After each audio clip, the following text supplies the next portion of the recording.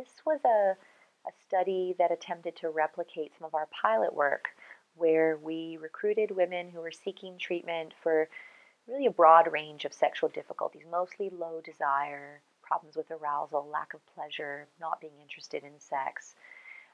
These were women who were seeking treatment in a large sexual medicine treatment center, and they were offered group mindfulness-based therapy, which we had been developing and adapting from previous well-established mindfulness protocols that were available for other conditions like anxiety and depression, but we adapted them specifically to women with sexual concerns.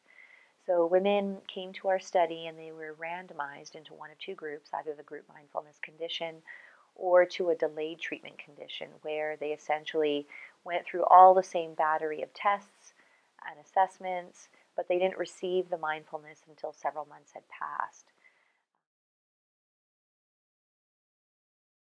So we had about 150 women who participated in the study, and the mindfulness intervention involved 2 months of mindfulness-based therapy, daily exercises at home, and facilitated by practitioners who were both skilled in sex therapy as well as had their own personal mindfulness practice themselves.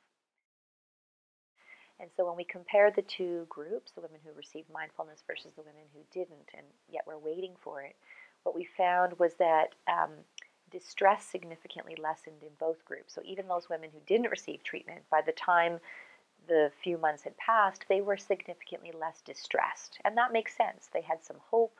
They knew they were about to receive treatment, but there were no other improvements on any domain of sexual function or mood. On the other hand, the women in the mindfulness group, in addition to being significantly less distressed afterwards, they had improvements in sexual desire, arousal, satisfaction. Their overall sexual functioning improved. They reported improvements in their mood and their quality of life. And their overall satisfaction with the treatment was quite significant. So in that sense, it was a very feasible treatment that could be delivered in a very cost-effective way. So in terms of implications for treatment, I think that this is contributing to a growing story. And the punchline in the story is that mindfulness can be very effective for a number of domains of health, but in particular sexual difficulties. And in this study, with the improvements in desire and arousal, it suggests that clinicians might seriously consider using mindfulness-based approaches when their patients are approaching them.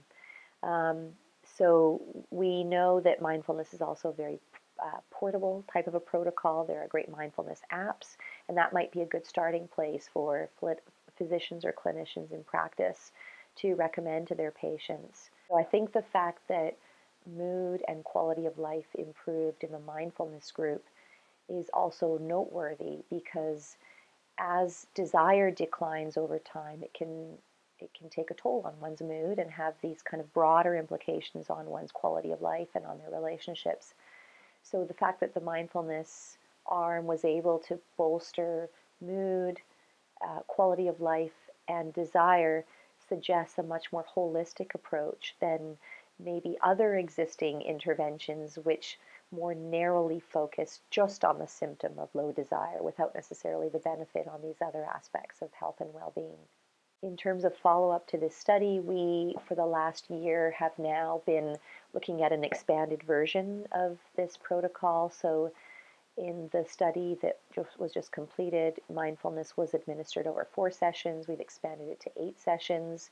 And we're now comparing women who receive mindfulness versus women who receive kind of a support group combined with sex therapy done in a group environment, to see the extent to which mindfulness really provides added value above and beyond, basic education, basic information on sex therapy.